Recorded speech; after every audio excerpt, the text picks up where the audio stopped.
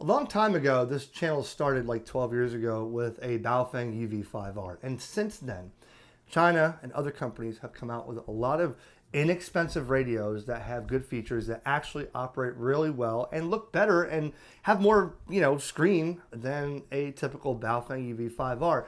And in the last many years, I've kind of dipped away from a lot of these radios because I just felt that a lot of them were redundant. But now I step back into it. Companies start sending me these, like this one and this one, both from TIDRADIO. People call it TIDRADIO. I call it TIDRADIO. And what happens is we got features on a radio like this for $42. Actually, there's a sale right now on Amazon in the link description below, where you can pick up something like this, which will do VHF, UHF, ham bands. Okay, it'll also do GMRS if you choose to use that, and AM airband receive. But wait, there's more, right? Besides the color screen and all that, you can actually, this has Bluetooth, so you can program this on your couch using a phone or a tablet with the OD Master app, and just type in stuff and program your radio right there on the spot. Or if you're not tech savvy like that, comes with a USB-C cable, you can do it that way. Or you could use the typical 2-pin Baofeng Kenwood style programming cable. But gone are the days of buying a UV5R and then you got to spend the extra money and get the programming cable. Then you got to walk through it. Remember when Chirp came out? That made it so much easier than using the Baofeng manufacturer-made software, right? So this is the TIDRADIO, the TD-H3. And they have several variants. In fact, there's another one coming out that's got a little more features with a backlit keypad. We'll show you that. This one's the H3, and they sent one to me and said, hey, play with it. Don't make a video yet. See what you think about it. That started with this one, right? Never made a video on this, but played with it, upgraded some firmware, they fixed some bugs, and this has Bluetooth as well. They also make a GMRS version, but this one right here, the H3, that's the H8. H3 with Bluetooth, a nice color screen, great sounding audio, and for $42. This is why I always said in the past that I like these radios, and I'm glad they exist. I do have a Yaesu FT5D. I do have an ICOM 52. Those are great radios too. But ask somebody who's new into the hobby to go blow $500 on a handheld. Even if they're just using it for a typical repeater, well, for $42, this thing sounds damn good. So I'll show you about this, and look in the description below on Amazon. There's a affiliate link there for the sale, but they're having a discount, so you got like 5 days, I think. And then there's another model coming out, and the ones that also come out. But in the beginning, before they had Bluetooth on these, before the H8 and the other ones, they came out with the model or the module that plugs into the side, and that was how you could Bluetooth to your radio to program it, read and write, and upgrade firmware and stuff. Now you can do it right from built into the radio. Pretty cool. I actually think that's a neat idea. So let me zoom in a little bit and show you about this. So the little H3, same voice on here. Welcome. Sounds like a Baofeng, right? Nice color screen that's got the information on there that you would need. Back in the day, to get a better standby time on something like a UV5R, you had to get remember the big, long, extended battery to stick way out here? Those were cool because it made you really feel like you had an HTX 202 Radio Shack handheld in your hand. Well, the technology of these batteries is quite impressive for the little size that it is, right? Now, the newer ones I see on Amazon come with two antennas, one specifically for the airband receive and one for VHF, UHF. This one, for some reason, or else I lost it, did not come with that. Now, this is primarily the TD-H3. Typical SMA connector on the antenna, SMA female on the antenna, SMA male on the radio. Nothing's changed in there. We could use the same type of extended frequency or extended range antennas, Cool thing about this is because it's dual VFO and the backlight timer, you can change that so that it doesn't time out. I guess it's a battery saving feature. There's a channel A and a channel B, and you got two independent PTT buttons on the side. Pretty cool. So if you have a repeater on one and simplex on the other, you could just do it this way. The reason I'm saying cancel is because It's on Airband right now, and you can't transmit on AM Airband. But if I had a repeater here on A and a simplex on B, I could just toggle between instead of having to, that's pretty neat, I think, with, dual watch. All right, it's got a dual watch button here. But like I said, the most impressive thing, oh, and it does have a flashlight. We always need a flashlight, and I'm going to tell you what. When the Baofeng EV5R first came out, it had a flashlight. Every one of them did. And I got to tell you, that flashlight in the dark outside has actually come in useful many a time. Just by hitting the button and using a flashlight. No, it's not an O light or any kind of mag light, but it works. There's a flashlight on there. Who doesn't want a flashlight in their radio, right? But the Bluetooth. I'm going to show you the app here. And by the way, if I go into the menu, a lot of the things on the menu are pretty reminiscent of what you would find on a lot of other radios. Bandwidth. There is, let's see, AM Airband. You turn that off and on here. And if you program it, it's a lot easier. If you direct entry, in the beginning, it's not going to let you turn on AM Airband until you enable it in the menu, okay? Bandwidth, wide and narrow, squelch, transmit power, power save, step, backlight, 15 seconds. We're going to change that right now. We'll put that on 30 seconds, right? Okay. And Vox, timeout timer, busy, wait, LED, receive, transmit, DCS, and CT-CSS. I know you want to see this stuff probably as I'm talking, but, a lot of the features in here, I don't see anything too out of the norm of regular with one of these radios. So, kind of familiar. Two different ways to charge it. People always ask about this. USB-C comes with the cable. Yes, we're using USB-C. There are some people that yell about other radios that are just coming out that use micro USB because we're in 2024. Thankfully, everybody's got USB-C now, and TID Radio chose to implement that. Or drop-in charger,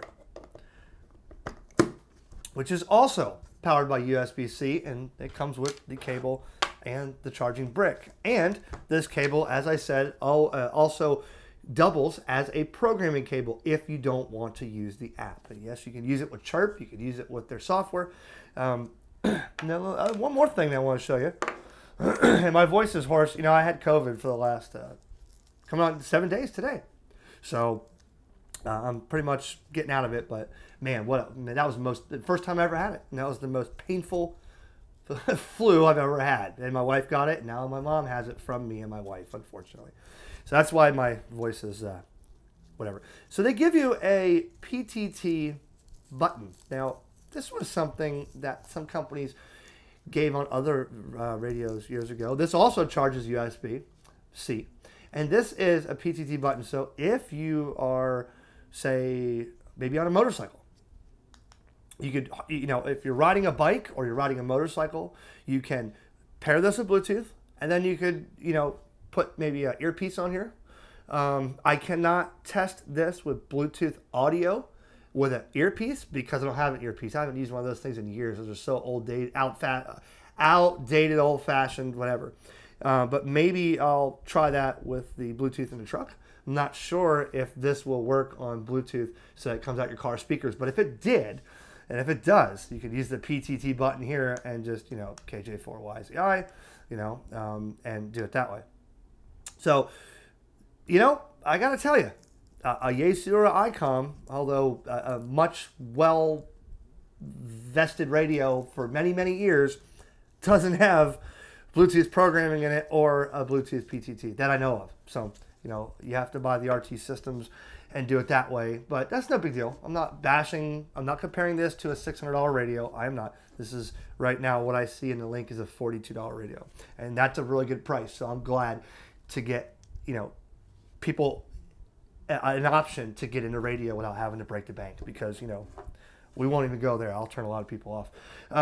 So there you go. Let's turn on the app here. And maybe I should move the camera angle. Yeah, let me do that.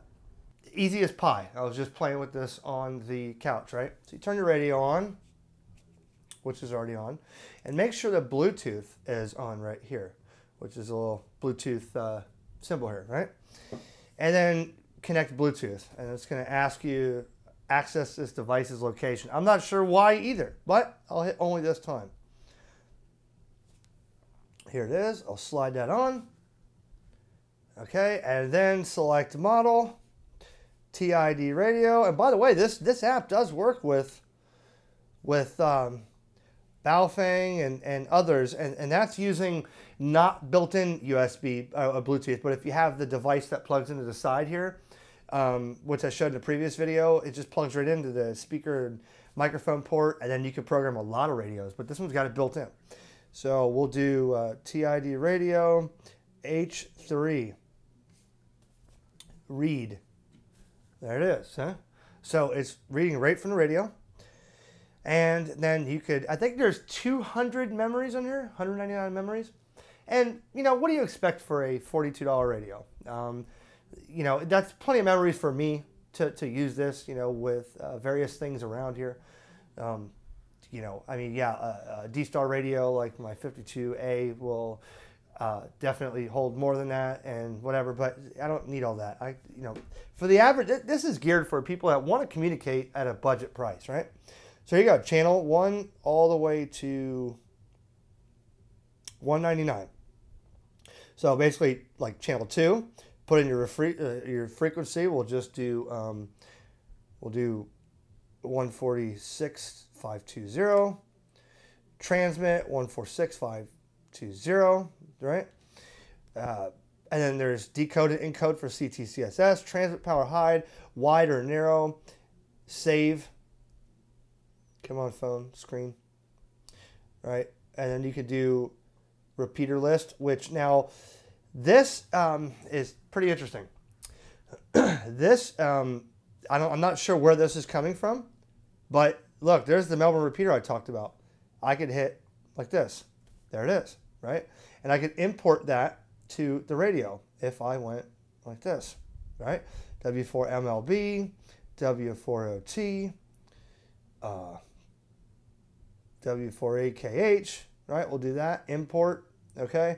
And then also, let's see, channel 2 is a simplex I have, right? And then if you go into here also, function, you could set the squelch level, you could set voice prompt, turn the voice on or off, you know, priority, keep the Roger beep off, by the way, please. I know a lot of these radios have Roger beep, like the Baofeng. You don't want it on ham radio unless you're using it for something like out in the woods on a GMRS or FRS, or not GMRS, FRS frequency or something like that.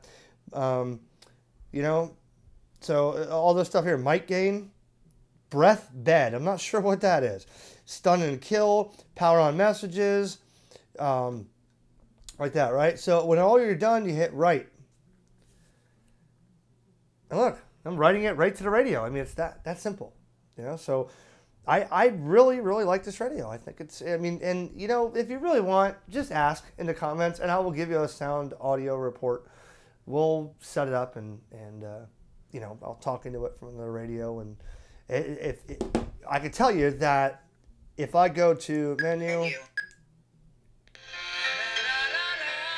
it gets loud.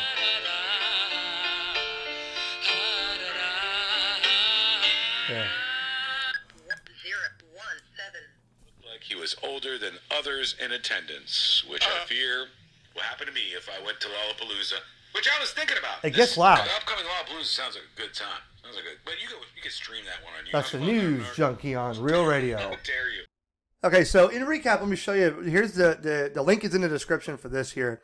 This is on sale for $40.99 with 2 batteries and the aviation antenna, which is included in that one.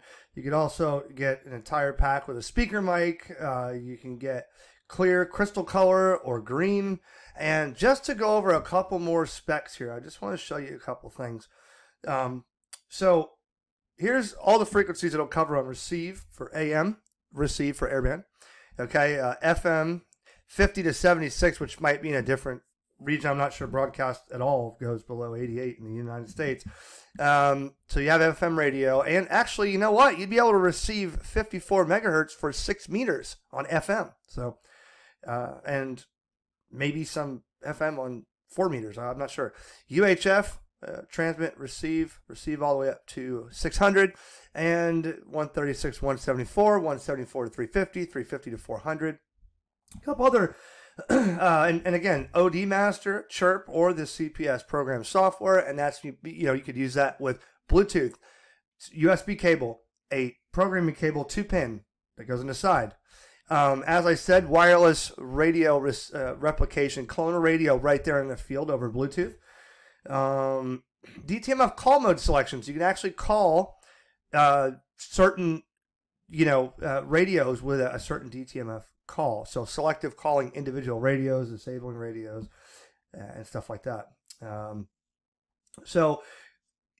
think it's a really good deal, and I don't, they're directly comparing it to something like a Baofeng, but I can't see anything wrong with and a lot of good reviews, gotta say.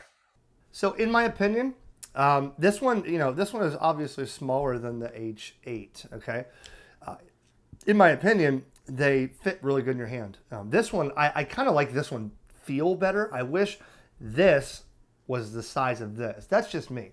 I like a decent size radio, and actually the screen on the H8 is bigger than the H3, but some people want a smaller screen. And this thing is micro, man. Look at this. This thing. I mean, you could put this your little belt, or put the belt clip on and clip it here. It's very small. You could use this for public, business band if you wanted to. If you're not a ham radio operator, having some of these where you can clone multiple radios and just say, hey guys, bring me your radios, and just clone them right there from Bluetooth makes it really easy and a lot better than buying those little blister pack radios or whatever that sometimes are just real clunky, So I appreciate TID Radio sending me these kind of models. And by the way, I have the new Talk Pod that come out. This is the older one, but guys, these radios, I don't need all of them. And whenever I meet someone that just gets their license, I give them away. So the best thing is for me to be able to knock out a video and show you guys something that's affordable, that works, but then I give them to my wife, my son, people at HamFest. Man, I just got my license. Look, I'm a tech. Now I got to buy a radio. Well, if I got one with me, or if I've done it before, I shipped it to them on YouTube. Said, here, man, have a radio on me. I don't need to sell these anymore or keep them or use them all. I got a couple put away from TID Radio, actually, that I keep, one in the go bag, one in here. I give one to my best friend during the hurricane. We could talk back and forth and stuff like that. So I'm glad that these things are still coming my way, so I can pass them forward and give them to other people that, really need to get that excitement and get motivated to get on ham radio. If you want my opinion, to get motivated, this looks a little more fun and interesting to somebody that's brand new than a Baofeng UV5R. And the Baofeng UV5R started all this, so I'm not bashing that at all. It's just it's good that these options exist. That's all I gotta say. Thanks for watching, everybody. Ham Radio Concepts is brought to you by HamRadioPrep.com. It's never been easier to learn about ham radio Before you take the exam. and Ham Radio Prep makes it fun and guarantees your success. Visit HamRadioPrep.com. Use the code ERIC20 to instantly save 20% Off every course you buy. Remember the name, HamRadioPrep.com.